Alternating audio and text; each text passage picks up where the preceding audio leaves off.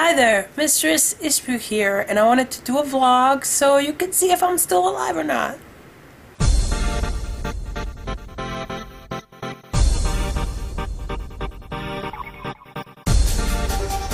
Well, everybody, as you can see, I am still alive for the most part. Yesterday I had my last procedure in ERCP to get my stent removed. They go down my throat, hence why I have a really sore throat and it's really hard for me to talk right now. And for those of you that just tuned in and just subscribed to me, there's a gallbladder recovery video which shows my days of recovery and how I failed to do so.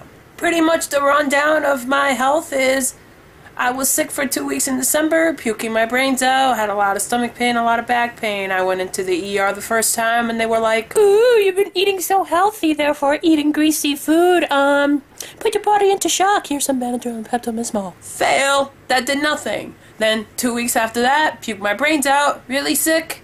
Next time I went into the ER, they were like, "Let's do an ultrasound in your stomach. It seems like you're in a lot of pain, so let's find out what's going on." Ta-da! Gallstones. So January 11th, I was admitted that night, and then January 12th, the next morning, they decided to do the surgery. I came back home.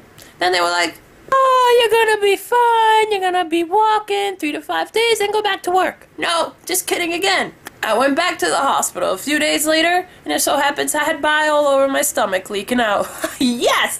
I went to the hospital that night, and then I was transported to the bigger hospital. So the next day they did a bile extraction. They numbed the area, they put a big needle, and guess what? I kind of felt it, because I had a student do it, and he was poking some things he wasn't supposed to. Next day after that, I had a stent insertion, which wasn't that bad. It was pretty good, but I got some side effects after that. I got pancreatitis. And then I got UTI.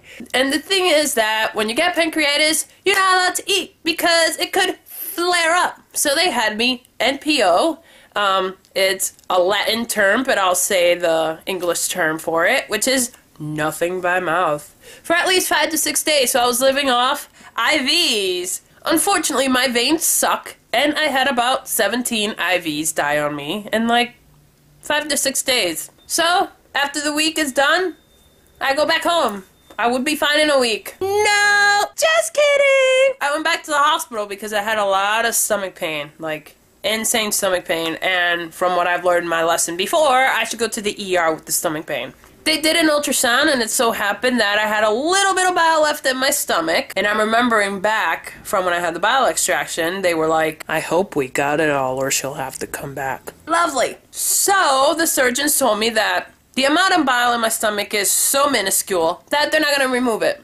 They're going to just manage my pain and then let it evaporate. But guess what happened? So I went upstairs to my private room. They took me off that bed. I was able to walk. I walked myself to the next bed, and I'm in my private room. And I'm like, I have to go pee. I stood up and almost nearly fell over, and I had a lot of intense pain in my left calf. Why, you ask? I developed a blood clot. How? When? No idea. All the doctors are like, "Did you develop it after your surgery?" No, I really didn't. I developed it like a month later, out of random. I just stood up to go pee.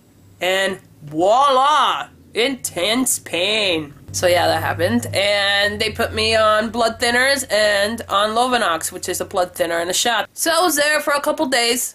I still had the blood clot. I came back home with a walker because I couldn't walk, so that was pretty cool. I came home.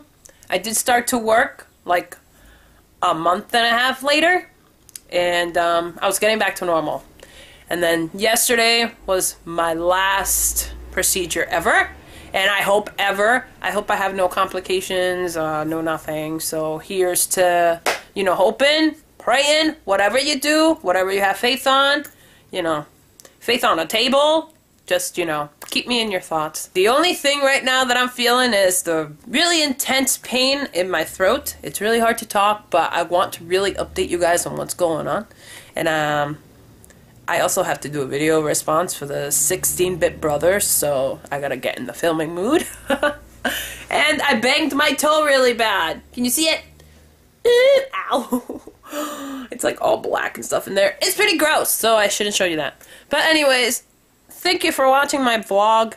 I've been uploading videos, as you see. I'm sorry I haven't been watching as much because I've been so tired and exhausted. Just back to work, trying to get my life back to normal. I mean, exercising sucks for me. Oh, speaking of that, I lost 86 pounds, yay! So I figured I should tell you all. Anyways, again, thank you for watching. I love you guys. Mwah, and stay gameristic. Hi there, Mistress Ishbo here. And I wanted to do a vlog. Oh my. And